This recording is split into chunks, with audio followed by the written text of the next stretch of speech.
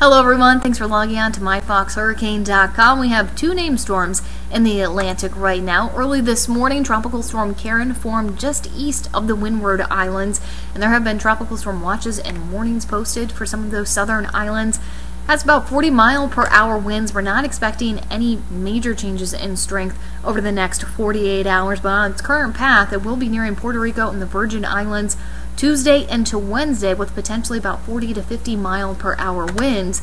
But the immediate impacts are going to be about 3 to 6 inches of rain around Trinidad and Tobago and also around the Grenada area. So they're looking at some flash flooding, and they've already had some wind gusts up to about 45 miles an hour.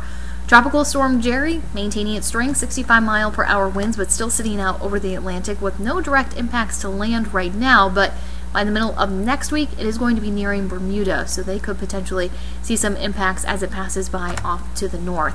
And now we finally have that wave. It has just come off the coast of Africa. It's already starting to get organized, so the Cabo Verde Islands are looking at several inches of rain as this wave heads off to the west. And models have been suggesting it would take kind of a Jerry path staying out over the Atlantic, but this is still a system that we are going to be watching for several days yet, so nothing is set in stone with that. But just wanted to give you a heads up on it. Have a great Sunday.